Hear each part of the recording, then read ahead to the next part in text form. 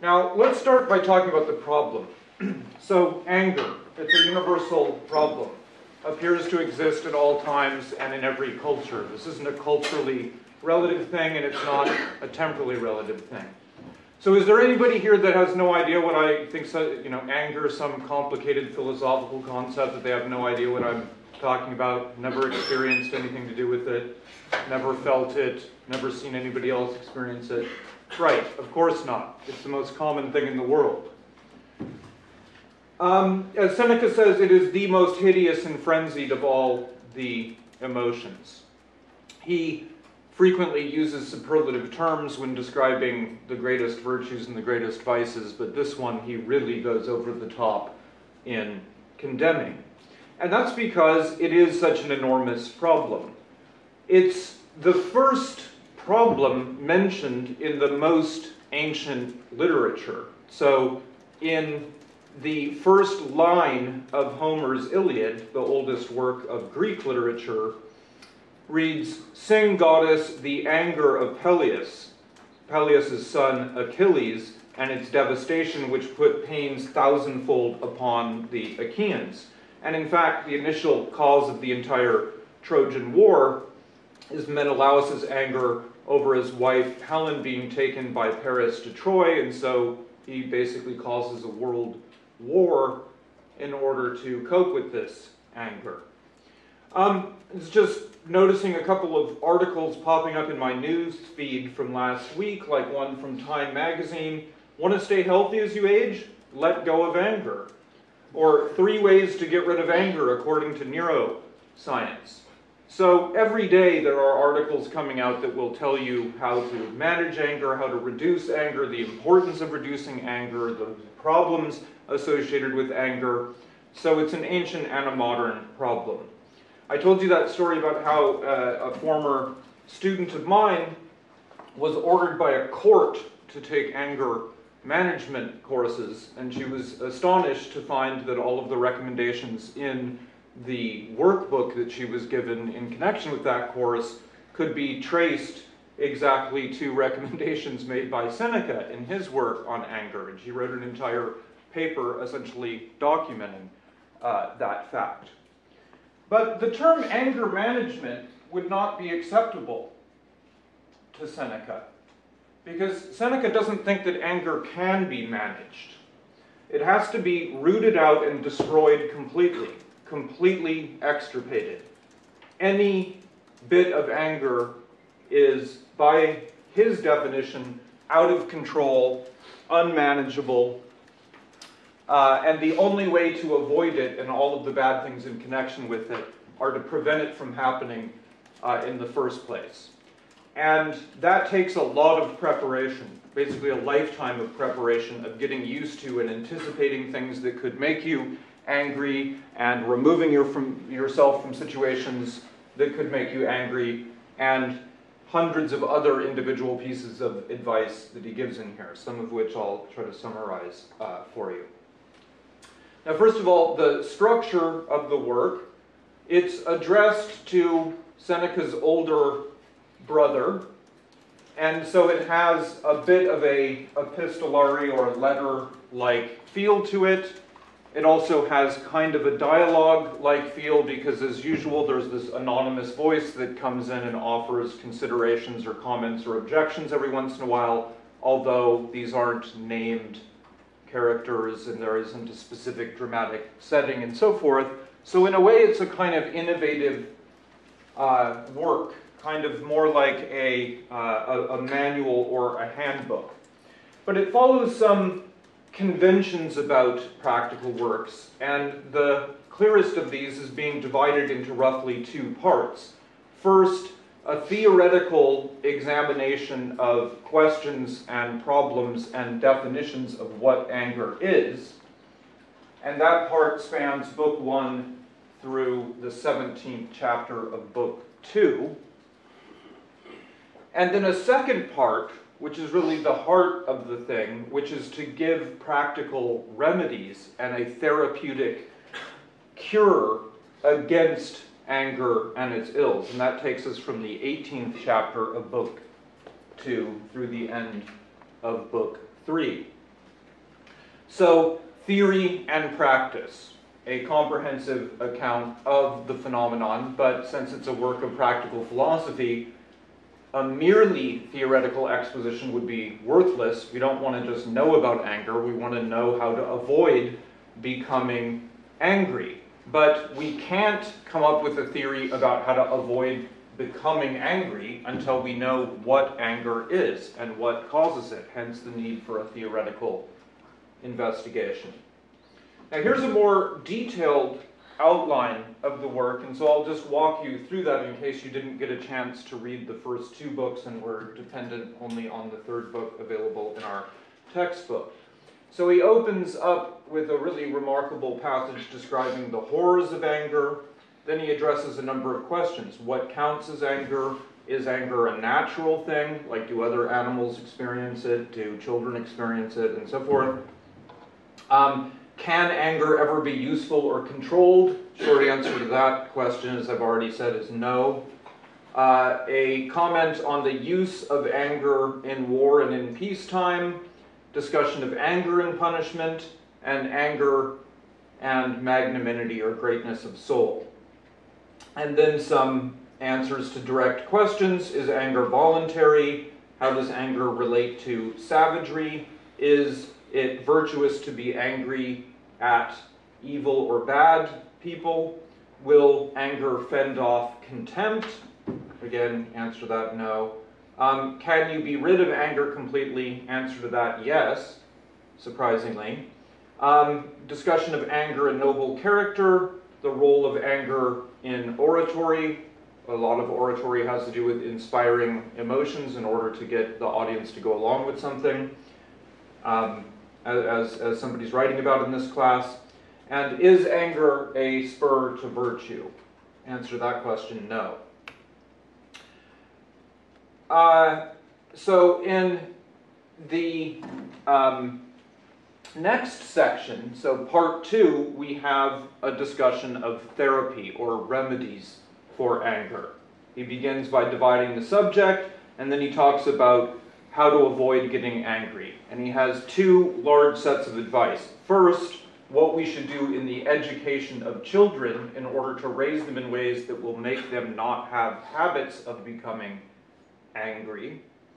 And second, advice for adults, because giving advice about how I should raise or treat children who are angry is one thing, but it might be too late by then. My parents might not have raised me correctly, or yours might not have, in which case we need remedies for adult anger. And a lot of this has to do with inculcating various maxims or proverbs that you can reflect on, like don't believe the worst about people, don't be soft and oversensitive. Like a time I was driving on I-5, and one of the most irritating things that tends to make me angry happens. Somebody cuts me off not using a blinker in front of me and causes me to slam on the brakes. Tempted to be angry, but instead I replace that with thinking, don't think the worst of this. What if this is a single mother with hungry, crying children in her car who's late to pick up her child from elementary school, and she's running late to get to work and so forth, and she just didn't think to put her blinker on because she was already getting too close to the exit and was too consumed with that. I don't want to be angry with someone who's like that. I want to help someone. I should have slowed down and been driving more carefully anyway. Okay, so these kind of reflections, that if you meditate on them in advance, then they will be easily available to you in a moment where you might become angry. Again, further reflections to counter the onset of anger. They cannot have wronged you or intended to wrong you. None of us are blameless. They should get the benefit of the doubt. Was it really unfair what they did, or was it merely that it was unexpected to me? Also, anger is an inhuman, small-minded, and useless emotion. And reflect on the ugliness and the dangers of anger. Then in Book 3, we have sort of a fresh start, but where Seneca amps up the rhetoric even further and explains why anger has simply to be cured, totally eliminated, and not managed, as it were. So he discusses, number one, how to avoid anger from coming on, the onset. So taking steps by modifying your environment and practices so that you won't get into situations that become angry. But then how to check one's anger when it's happening, by giving prescriptions, by giving examples, the way that anger can be suppressed in subordinates, in people that are rising in power, and many examples of where it was admirably controlled that you could try to imitate. And then again, further maxim or proverb-like reflections. Error is universal. Don't be small-minded, be big-minded. Make allowances for people. Also, you're attaching great value to small things. That kind of false accounting is leading you into anger. And one of the most touching pieces, examine your conscience every day. At the end of the day, think back and remember your emotional reactions to things and think, was that proper? Was that the right way to handle it? And if it was not, then think about how you might modify your behavior. Finally, life is too short to waste it being angry. And that's going to relate to an entire treatise we're going to read on the shortness of life. So I'll comment on that in due course. Now, anger is an emotion, or what we call a pathe in Greek. If you remember back to my general introduction to Stoic theories of pathe and emotions, the word pathe means something like disturbance, reaction, suffering, even disease. And so the very Greek, the term emotion, or even passion in English, tends to come across sounding neutral, or sometimes in the context of this crazy idea of like passionate love, even something that you might want to do. You might even think of it as a positive thing. That's almost impossible in Greek, where the term itself means a bad thing that you want to get rid of. Like, instead of talking about impassioned love, let's talk about diseased love, right? Disturbed love. That's how the Stoics would look at it. Now, remember that because they have a cognitive theory of the emotions, they think that these emotions are cases where reasoning has failed. And reasoning may have failed because one has the wrong value system. One's value system becomes corrupted, and you think that things that are good are actually bad, or you think that things that are bad are actually good. And you think that you either have these things or you don't have these things. And so we can set up a grid of general definitions of emotions related to this. So when I falsely think that some good thing is present to me, like, oh, I'm a really rich guy and that's a good thing, then I might have delight in that, but that would actually be a disturbed false emotion. Or if I think something present to me that's bad, like, oh, I have this chronic disease and that's a really bad thing, woe is me, I'm really sad about that, that's a bad thing to think. Having a disease is just a dispreferred indifferent. Cope with it. Everybody has problems. If I think that something bad is absent but it might be going to affect me, I would have fear or dread, like fear that this wave is going to crash over the ship and we're going to sink. That's really a matter of indifference, just like life and death is. But if I value my life too much and think that that would actually be a bad thing, then I will experience an emotion of fear or dread. And finally, the category where I think that there's some good thing I don't have, but it would be good if I did have, when in fact it isn't, is the category of desire or lust or appetite. Now, it turns out that is which category does anger belong to? There's many ways possibly that you could conceive of it, thinking of it being a bad thing that's present to you or something. But what's interesting is that the ancients tend to think of anger as being a kind of desire or an appetite. So if you really reflect on what anger is, you'll realize that when you're experiencing it, you have a burning desire to repay pain for pain that's been inflicted on you. It's actually a desire you have. You want the person who caused you pain to suffer pain. You want revenge for it. You want retribution for it. And what the feeling is feeling this intense desire that's extremely difficult to control and can in fact get out of hand.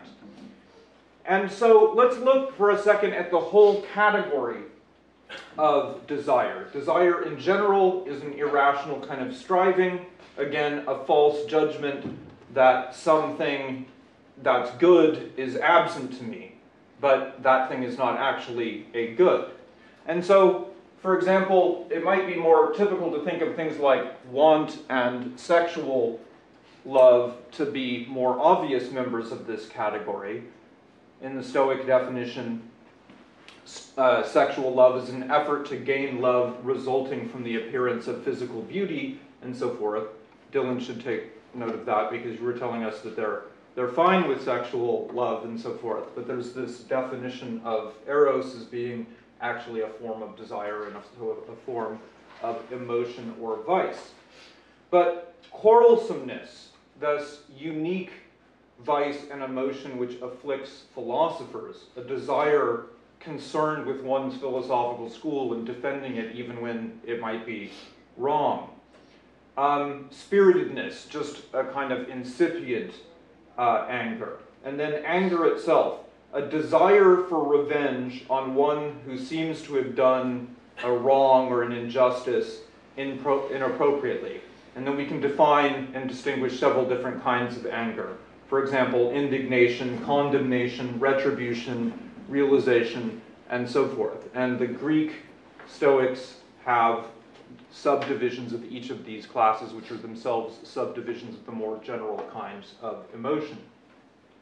Now, notice that it's possible to distinguish anger from things like hatred and wrath. Don't just think of all of these things as being similar.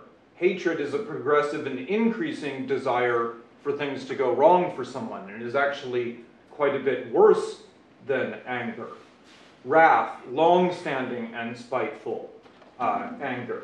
So a lot of concern with definitions for each of these, and that is because, again, they have a cognitive theory of the emotions. What's happening and what's causing emotions is a breakdown in reasoning, a false kind of reasoning. And so the basic strategy is going to be to replace the false reasoning with the correct form of reasoning, which will allow us to avoid the emotion being produced in the first place. Now let's look in some more detail at Seneca's definitions of anger. They're pretty standard and relate to earlier views, as he himself says. This is from a passage early in Book 1. Anger is the desire to take vengeance for a wrong. Or, as Posidonius, an earlier Stoic, says, it's the desire to punish the person by whom you reckon you were unjustly harmed. Or, he says, some others have defined it this way. Anger is the arousal of the mind to harm the person who has either harmed oneself or who wished to do so. That's actually a fragment of Seneca's On Anger from a piece of the work that was mutilated and not transmitted, but it was described by an early church father named Lactantius, who wrote a book called On the Anger of God, talking about how anger is a great thing. Actually, God's really angry. You ever read the Bible? He's a pretty angry guy, and it's justified according to him. So this is a case of a justification of anger, and Lactantius refutes these ridiculous Stoics who say anger's a bad thing, but in so doing preserves these attempts by Seneca to define it. In Book 1, the clearest statement he makes is perhaps this one. Aristotle's definition is not very different from ours. He says that anger is the strong desire, or a burning desire would be another way to translate it, to return pain for pain. And there are other elements of Aristotle's definition that he doesn't comment on here, and I won't comment on here, although I will say some more about Aristotle's definition in due course. Now, just as the Romans have a scary number of words for how to kill people, so they have a scary number of words for species of anger. And Seneca goes on and on about this. So there's bitterness, harshness, testiness, being frenzied, ranting, difficult, prickly, and so forth. And each one of these being peevish, one of my favorites. He goes on, he defines each of these, and he says, look, there are kinds of anger that simmer down, short of shouting. Some of that are frequent and difficult to shake. Some that are savagely physical, not very verbal. Some that are let loose in a torrent of abuse and curses. Some forms don't go beyond complaining and sulking. Some are deep and weighty and inward turning. There are 1,000 other varieties of this polymorphous evil. Okay, but he thinks they all stem from one kind of cause. And since he accepts Aristotle's definition on anger, let's look a bit at Aristotle's theory. Now, as you will remember from reading the first book of the Nicomachean Ethics, specifically the 13th chapter, Aristotle divides the human soul into two parts, a rational and an irrational part. The irrational part is divided into a vegetative, reproductive, growth-oriented part over which we have no rational control or influence, but also a part, and this is the part in which we experience desires, appetites, emotions, and so forth, which can be modulated and subjected and controlled by reason. Now, I mention that because that psychology and that theory of the human psyche is very different than the Stoics, who do not think that there are two parts of the soul. There's only one part of the soul, the rational part of the soul. So Aristotle's theory is going to be, a theory of anger is going to be different because he has a different assumption about the structure of the mind and of psychology. According to Aristotle, there's actually a virtue related to anger. And as a virtue, it's a mean state that stands between a deficiency of anger and an excess of anger. So it's possible, of course, to feel an excessive amount of anger. You could feel too much anger, or feel it too often, or feel it too strongly. And the vice associated with this habit is something like irascibility, or bad-tempered, or something. Okay, so that's the name of a vice where you experience too much anger, an excess of anger. You have a habit of tending towards anger. And there's a mean, which the mean he calls gentleness, which suggests that one is gentle in that they don't become too angry, or they're not angry for too long or too often, but somehow you experience, the gentle person experiences anger to the right degree. For example, they see something unjust happen, that will make them angry, but they won't go completely out of control, and they won't do anything that hurts their own interests, and so on. And then because, according to Aristotle's theory, every virtue is a mean state between an excess and a deficiency, there must be some state where people feel a deficient amount of anger, according to the theory. Now, it doesn't actually seem that there are such people. Ever met somebody that you thought, they just don't get angry enough? Okay? So, but Aristotle says we don't really perceive it, because it's not a social problem like the excess is. People getting too angry is a big problem, but people not getting angry enough really doesn't bug us, so we don't talk about it. In fact, we don't even have a name for it. So Aristotle invents a name for it. Yeah? Is it possible to have no anger on the scale? That would be a radical deficiency of anger. That would be a horrible, inhuman vice, according to Aristotle. Okay? So, in fact, he might say it's not possible to feel none. But if one did, then that would be a vice just as much as the excess is a vice. Might not be as big of a problem for people, but it still is a vice. Meaning there's something morally wrong with you if you don't feel the right amount of anger. There's obviously something morally wrong with you if you feel too much anger, but there's also something morally wrong with you if you don't feel enough anger, according to Aristotle. And this is encapsulated in what Seneca calls Theophrastus's objection, that a good person can't help but being angered by bad things or evils. So if I hear about somebody doing something evil, right, harming some innocent children or using chemical weapons on somebody, then I should become angry at that. And a good person will be angry at that. And there's something wrong with someone who's just kind of like, oh, yes, there's these horrible crimes going on, but that's how it goes. We live in an unjust world or something. Something like that seems wrong.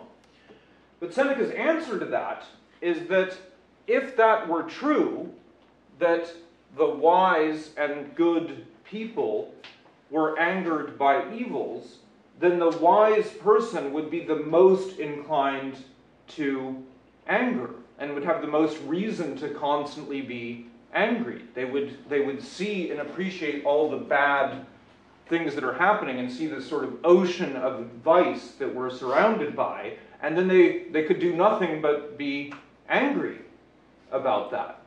And then so the person, the sage, the wise person we think of as being the calmest person, the one freest of passions, the one who's acting most rationally, would be just the one that's actually flying off the handle and completely angry and upset all of the time.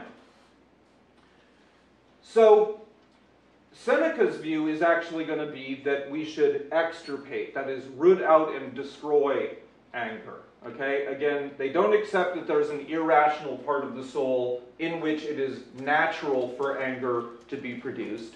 The entire soul is rational, and anger is produced by some irrational movement within it. And he argues that it cannot be contained or controlled or in any way used for good.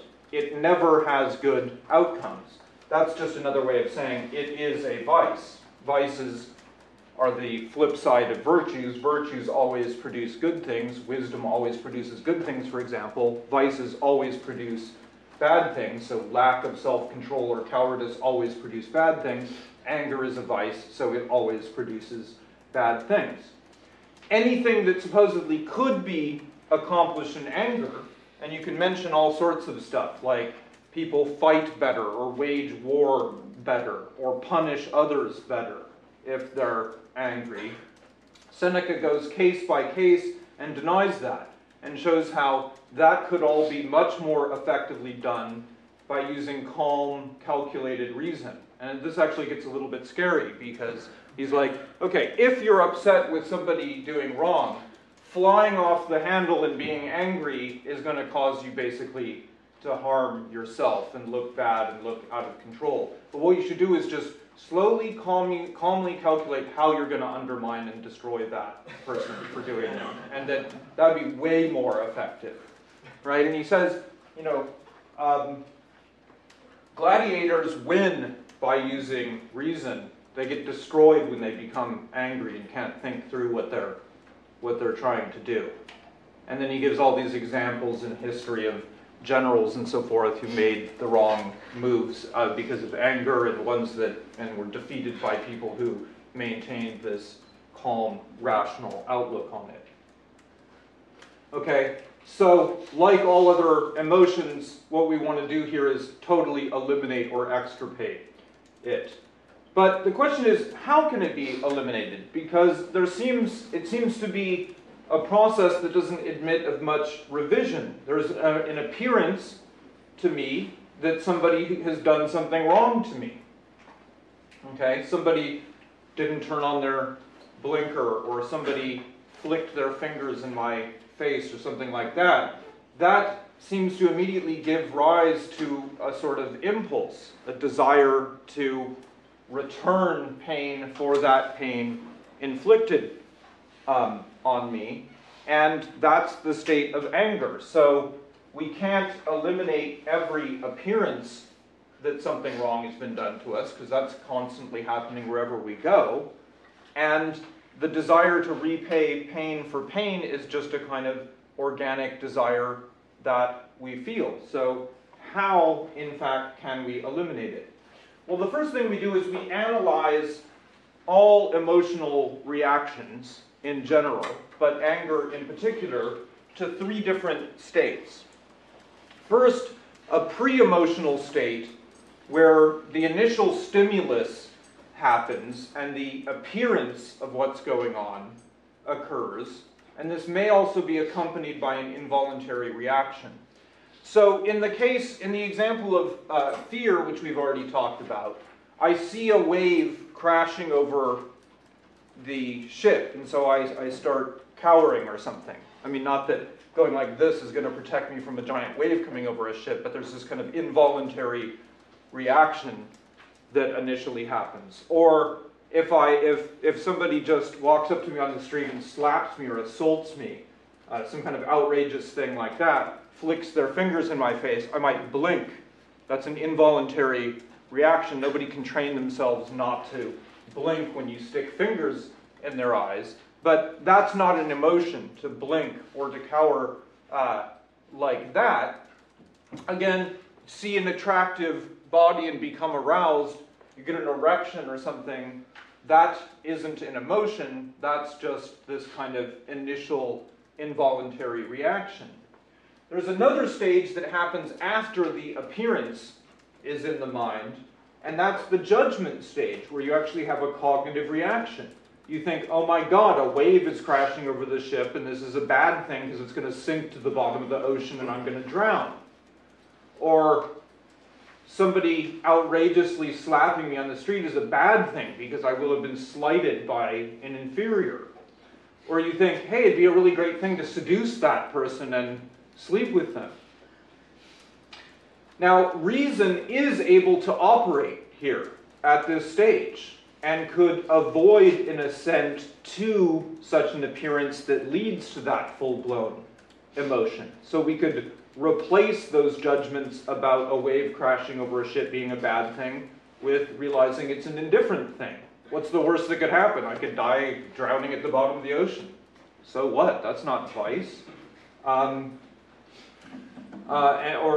counteracting these other cognitive processes, thoughts, judgments that lead to the third and final stage, which is technically what the emotion is, an out-of-control form of suffering or experience, like fear in the first case, anger in the second case, or lust in the third place. And this is where it is beyond the power of reason to have any effective influence.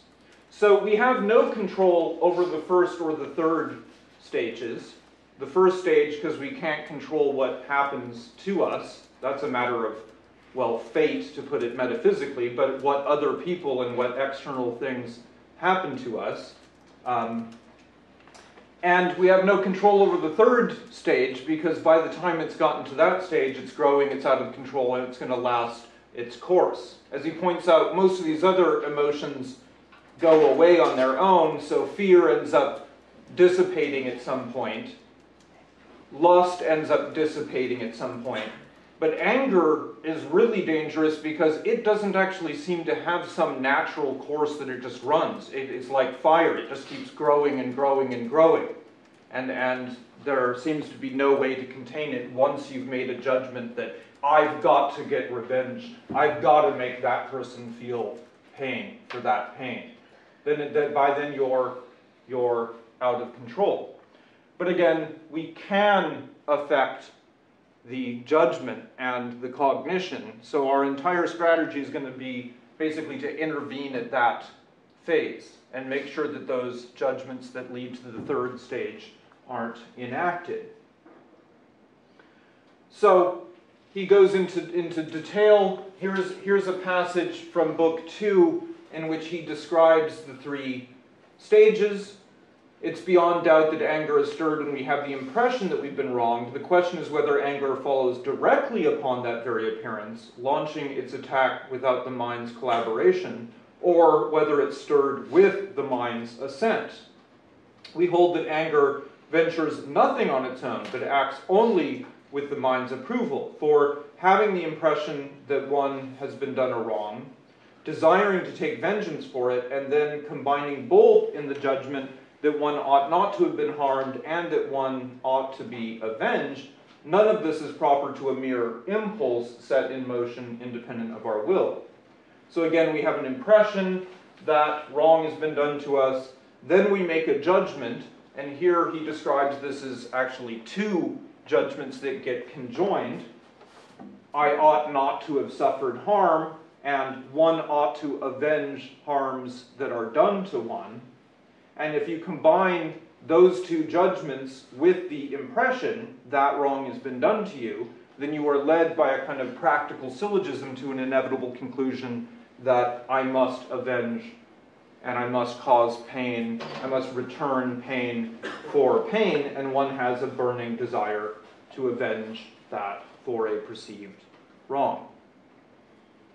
Okay, so let me pause there in case you have any comments or questions. I can get into some more detail about Seneca's doctrine, but I think this is the basic idea. Yeah, Michael? So like, so apathy would be the ideal Stoic state, right? Like, not in our sense of it, but like in the path of it. Yes, so I would rather that you used a Latinate expression like apatheia instead of apathy, because although people are really love it when I say, hey, the whole point of this philosophy is apathy, it doesn't mean sitting there doing nothing.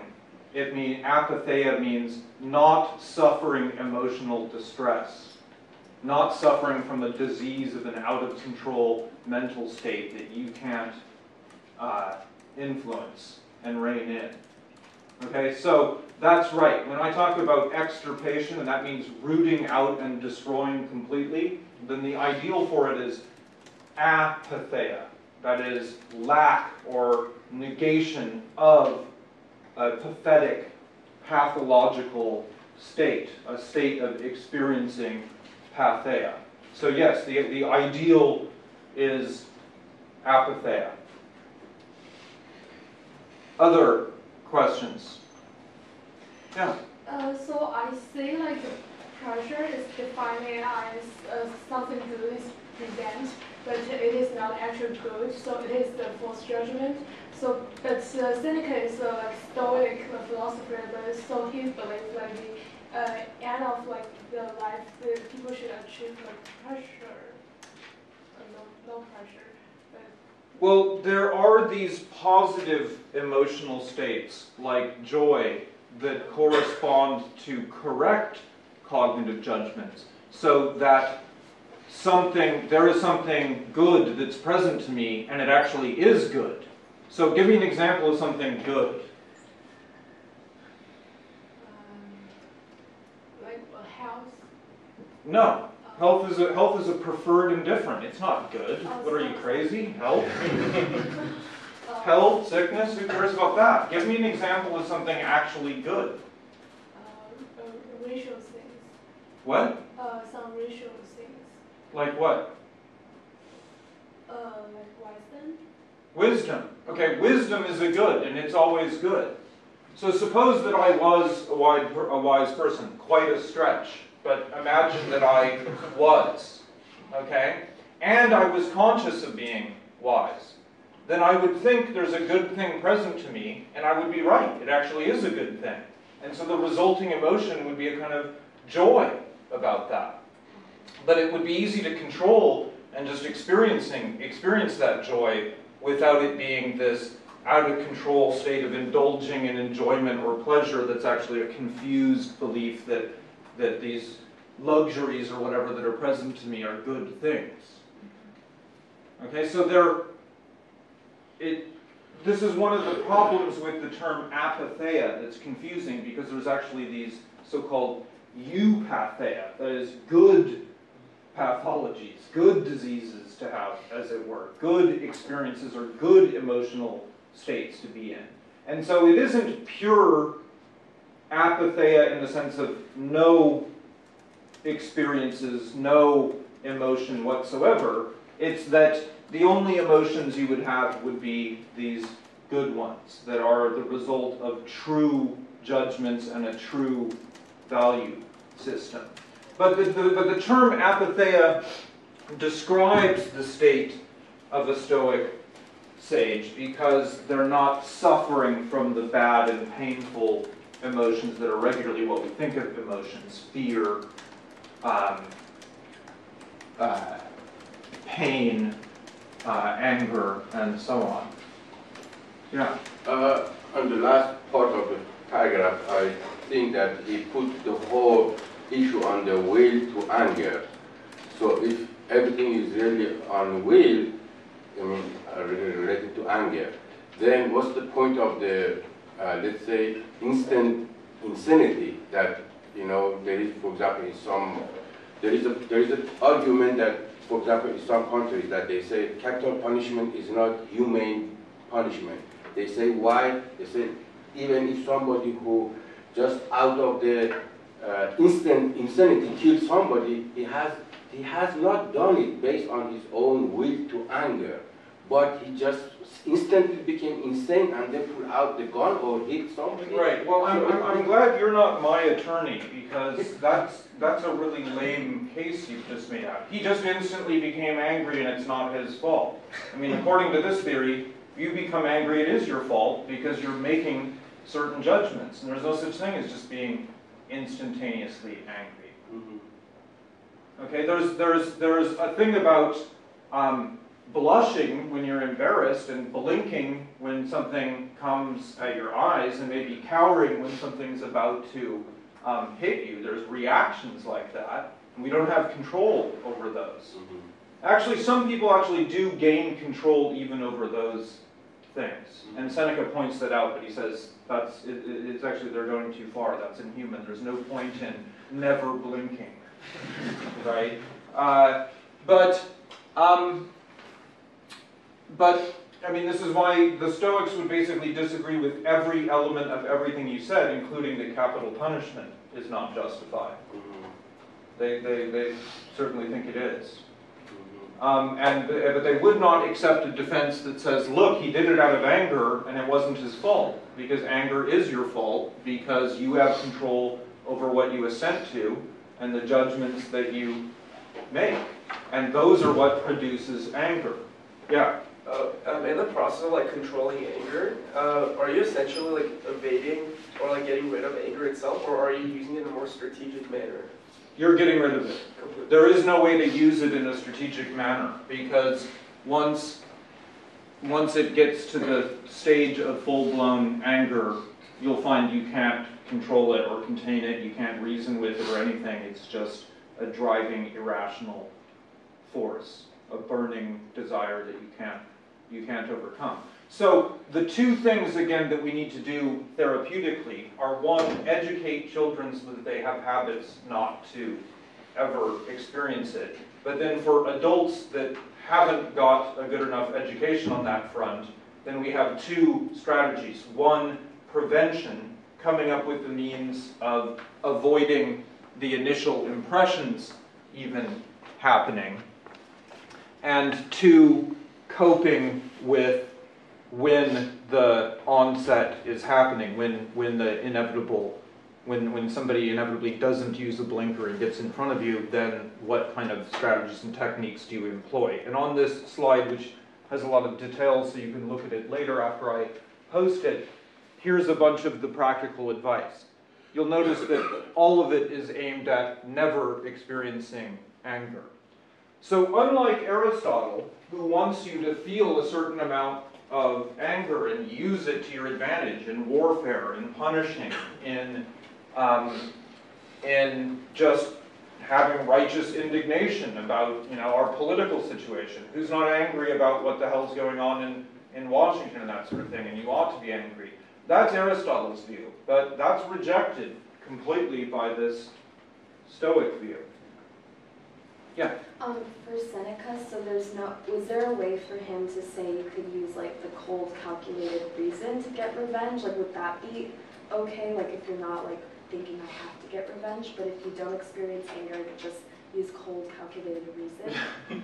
Yes, the problem doesn't seem to be with revenge, Yeah. which you might think that's Because if the you're problem. not angry, then you can still get Yes. revenge and be okay on his view. Right. Okay. And that you can actually get it much more Yeah. effectively by reasoning So, through it. And that's what you really That's want. what you want. It's just anger is a really ineffective means towards getting what you want, which is doing this. Now, I mean, we could reflect on whether it always makes sense to repay pain for pain, and in fact his theory of punishment is not that kind of crude, just retribution. All right, so actually his view about punishment is that punishment should be about rehabilitating people, changing them so that they don't, in the future, inflict pain unduly on other people. But in this work, he does not problematize, as it were, the notion of revenge or even repaying pain for pain. It's the problem with the emotion of anger. And you might think, I mean, there is a theory of revenge or vengeance that makes it an extension of justice, makes it a kind of justice. And again, although he disagrees with that theory of justice, that's not the point of this treatise is not to talk about what justice is, but this particular emotion. So he doesn't have to fight that battle too to make this point.